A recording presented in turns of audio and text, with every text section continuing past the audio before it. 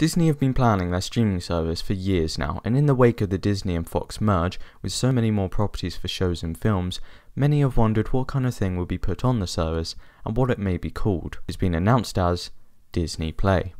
Some of the shows to be shown on the platform are to be spin-offs of such, with existing films like Monsters Inc. and High School Musical. One massive project being worked on for the streaming service is the live-action Star Wars show directed by Jon Favreau, reportedly being 10 episodes long and costing $100 million to make altogether. This is on par with the money spent on Game of Thrones in recent years. Fortunately, all this is supposedly to come at a lower price than Netflix. Anyway guys, what are your thoughts on the Disney streaming service? Thank you so much for watching. See you later.